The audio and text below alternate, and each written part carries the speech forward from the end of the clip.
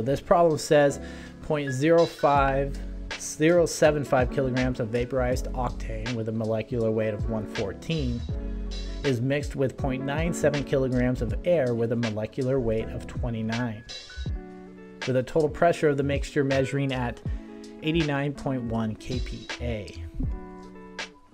Now, assuming ideal gas, what is the partial pressure of air?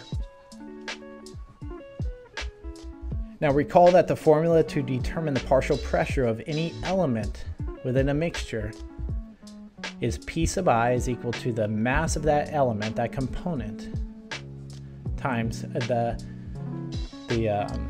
ideal gas constant, the temperature in absolute, and as well as the volume. But our hack is to take that mole fraction and multiply it by the total pressure, which we'll try to do and see if we can in this problem. Of course, it's going to depend on what the problem statement is giving to us. So let's go ahead and define just that.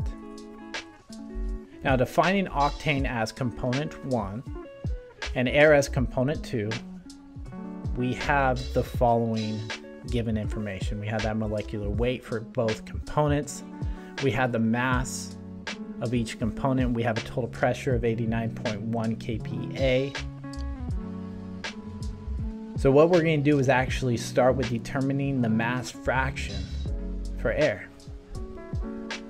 Because remember, they're asking for the partial pressure of air. Now recall the sum of all the mass fractions adds up to 1. So we have the following relationship established. Actually, I didn't put it here, but they all add up to 1. So y1 plus y2 is equal to 1. The mass of the mixture M, I have that highlighted there at the bottom, is M1 plus M2, which is 0.075 plus 0.97, which is equal to 1.045. Now the mass fraction formula, y sub I, is the mass of the component divided by the mass of the mixture. Now plugging in our information for for air, we have 0.97, that's the mass, divided by 1.045, which is the total mass of the mixture, and we get a mass fraction of 0.928. And the mass fraction for the octane is just 0.075 divided by 1.045, which is 0.072. Again, our quick check, does it equal 1? Yes, it does. So now that we have the mass fraction, if you notice back over into our partial pressure formula, we need the mole fraction. We need the mole fraction so that we can multiply it by the total pressure of the system. So what do?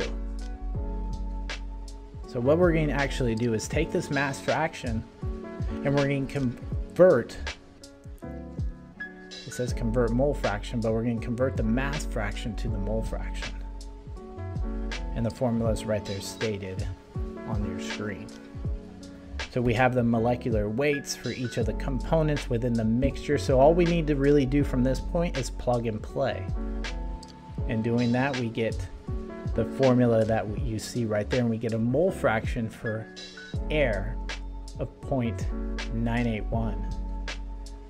So using our hacker formula, we take that 0.981, we put it against our total pressure of the system of 89.1, and we get a partial pressure of air at 87.4 kPa.